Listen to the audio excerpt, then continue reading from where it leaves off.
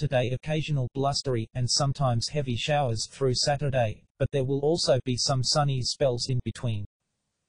Windy with coastal gales likely, winds easing a little later. Feeling chilly. Maximum temperature 10 degrees.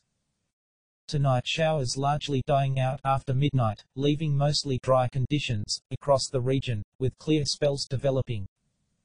Strong breeze continuing overnight, but a touch of frost possible in shelter. Minimum temperature 2 degrees. Sunday a mostly dry and bright morning, but a few showers developing by afternoon. Thicker cloud and showery rain arriving from the northwest by evening, clearing overnight. Breezy and feeling chilly.